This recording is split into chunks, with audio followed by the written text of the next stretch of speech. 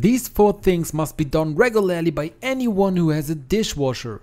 This will increase the life of your dishwasher and keep the cleaning performance at a very high level. The first thing you should do is to remove the bottom rack, because then you have access to the filter.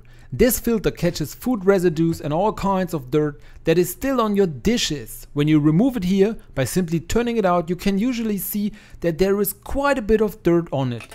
You can also pull the filter apart again, and then you can usually see the real extent. You can clean it perfectly under running water, for example with an old toothbrush. Then simply put it back together and you can put it back into the dishwasher. Make sure that you clean everything where it goes in beforehand, because the edges are usually still a little dirty. After that, you just have to screw it back in until it's firmly in place.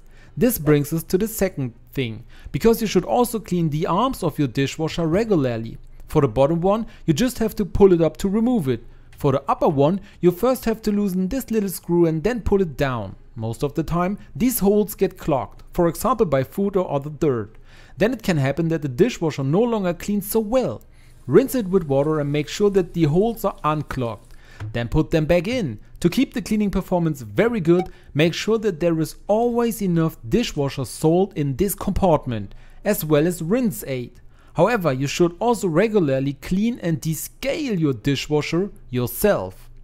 Baking soda is a great way to do this. Put 50 grams of baking soda on the bottom of your dishwasher and distribute it well. The second ingredient we need is vinegar. This ensures that everything is decalcified properly. Fill the compartment where you normally put your dishwashing powder or dishwashing tap with vinegar. Then close it and start the machine at a high temperature. This will decalcify it and give it a really nice clean. However, it should not contain any dishes. You can also get baking soda from my shop. You can find the link in the video description below. Would you also like to know how you can make your own dishwashing powder and save a lot of money? Then click the video you see on screen now.